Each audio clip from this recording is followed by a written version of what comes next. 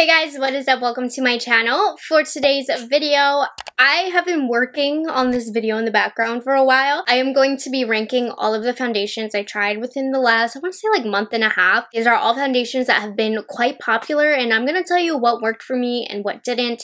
Something to keep in mind is that I have normal to dry skin. Right now it is currently leaning more dry. Now that it is winter, I have more acne prone sensitive skin. I have a lot of redness, discolorations, acne scarring, all of that. So please keep that into mind when you are watching this video. And without further ado, let's get into the foundations.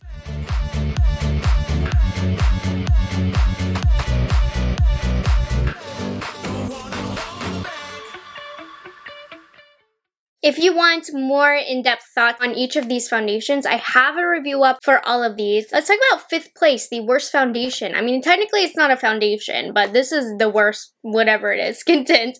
This is the Jaclyn Cosmetics Skin Perfecting Blurring Tint. I had somebody get very mad at me because I kept calling this a foundation instead of a skin tint. It's the base to your face. That's the foundation. You build up off top of that. Regardless, yes, it is a skin tint, and I don't like it as a skin tint, as a foundation, as a primer, or mixing into other foundations. Every experience I've had with this has not worked out for me at all. So the base problem with this product is that it does not layer over top of itself well at all, and it just peels itself off underneath. So if you put down a base layer of this, it works fine as a skin tint. I don't find it necessarily to be blurring, but if you use concealer in the areas like underneath your eyes, the center of your face, where pores typically are right here, if you put a little concealer over top of that, it's fine. This works good. But the problem is when you add a second layer, maybe you're looking for a little bit more coverage, this will literally peel itself off, and it's just a recipe for disaster after that.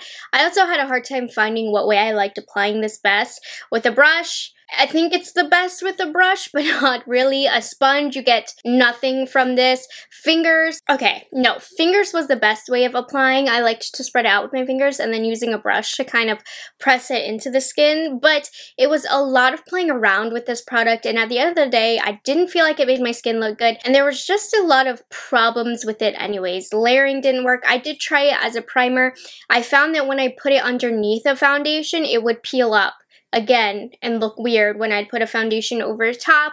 When I mixed it in, it would still peel. So for me, this is just unusable. I think I would like this more if I got it in the right shade, but her shades on the Ulta website at the very least didn't really match up. So I purchased light because the girl in the photo was like darker than me who was wearing light, and there was no way that that girl was wearing light. Either that or they edited her skin tone, because this is way too light for me. But even then, the fact that it peels itself up, I just don't like it. It doesn't blur the skin. It doesn't apply evenly. Yeah, that's last place. All right, number 4 is probably an unpopular opinion, but I did see that this is kind of like you either love it or hate it foundation, and it did not work out for me, and that is the Charlotte Tilbury Beautiful Skin Foundation. You guys, I was so excited for this. I've been waiting for Charlotte to come out with a new complexion product, but unfortunately this just wasn't the one for me. I picked up the shade 4 Neutral, which is the perfect shade for me, and by the way, I'm not really talking about prices or anything like that now that I'm thinking about it.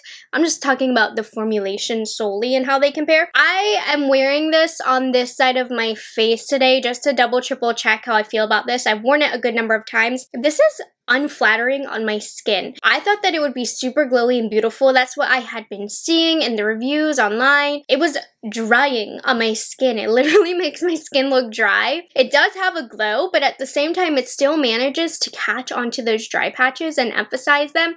It looks thick on my skin as well. I do find that for the best application, less is more. The more you apply of this, the more thick and unflattering it looks on the skin, but less is more with this. I will say that. I did learn to like this a little bit more when I applied a little bit less, but nonetheless, it still doesn't leave the prettiest finish on my skin. It still manages to look thick, and it still emphasizes my pores. Like, you can see my texture really bad when I wear this. It's just not worth the amount of work. I really don't understand, because it looks so pretty when you first apply it, but then when you put powder on top, I find that it really catches onto the powder and looks really, really cakey. It doesn't wear that well. It's too finicky for me to enjoy personally, so this just did not flatter my skin at all. Let's take a turn now. The next foundations I actually really like. So in 3rd place, between 1st, 2nd, and 3rd, I've been testing these foundations foundations every day, all week, doing side-by-side wear tests. But what fell in third place was the Dior Forever Skin Glow. They have had this foundation for a while, but they actually reformulated their Forever Skin line in order to make the products clean. So I wasn't sure how the formula was going to change all of that. I actually like this one. I don't love it, but I have been enjoying it for an everyday foundation. Today I'm comparing it directly to the Charlotte Tilbury, and this is the first time I've done this particular side-by-side. This definitely looks more hydrating on the skin because these two are actually quite similar in terms of the claims. I much prefer this.